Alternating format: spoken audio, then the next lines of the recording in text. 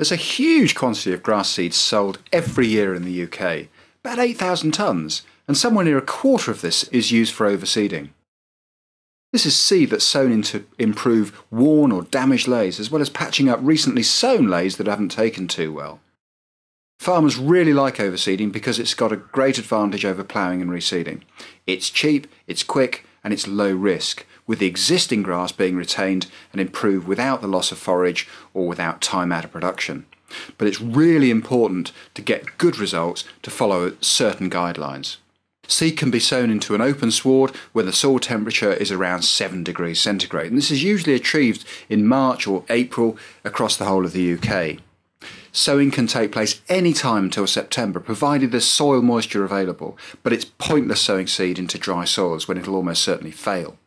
Grasses and clovers can be broadcast or shallow drilled into recently grazed or cut leys or pasture. If seed's going to be broadcast, it's really important to get some tilth, and this can be done either with a chain harrow or, more recently, with comb harrows. Comb harrows are more vigorous and they open up the sward better than a chain harrow, and this can give very good results indeed. Once the seed's sown, very important to roll it, or the seed can be trod in with sheep. If the seed is going to be drilled, then a specialist seed drill should be used. The Moore's Uni drill or the Aitchison grass seed drill can be used. Big heavy serial seed drills are really not any good for this job. If you're sowing low rates of clover, it's possible to use one of the electrically driven spinners like the Stocks machine, and these are really good for applying small quantities and will spread the seeds somewhere around 10 or 12 metres. Now, not all grasses and clovers are good for overseeding. Generally speaking, it's the aggressive rye grasses that are used, and of these, the tetraploid varieties are the most valuable. These are cheap seeds and give vigorous, reliable results. Italians and hybrids should be used for cutting leys, and perennial rye grasses can be used for grazing leys. It's also possible to introduce white clover. White clover can either be sown with the grass seed, or if clover is required in a sward that hasn't got any, it can be sown on its own. Generally, the sowing rates are 2 kilos an acre for white clover and 10 kilos an acre for grass seed.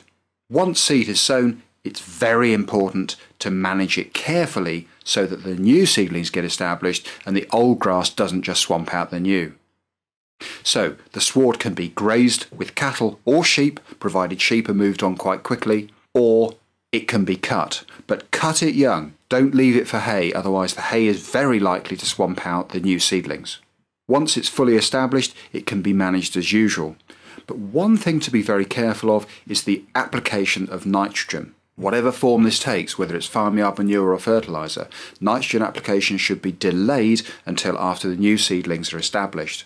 So, overseeding is a simple, effective and low-cost way to improve worn leys or old pasture without the need to plough and reseed in the traditional way.